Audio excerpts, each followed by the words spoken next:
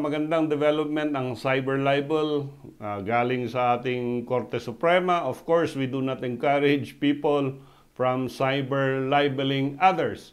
Pero in a recent decision ng ating Korte Suprema and Bank, sinabi la instead of imprisonment, ang cyber libel penalty will now only be a fine minimum of 50,000 peso fine.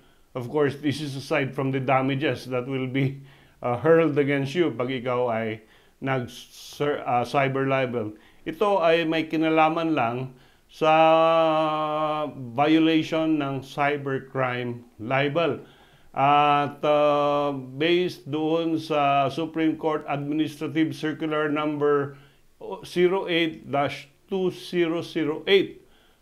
Ito yung guidelines on the observation of rule of preference in the imposition of penalties in libel cases, ina-allow na ng ating Korte Suprema at the discretion of the judge na instead of meting out a penalty na nandoon sa Republic Act 10175 na imprisonment, option ng huwes na mag-impose lang ng libel fine of 50,000 pesos minimum.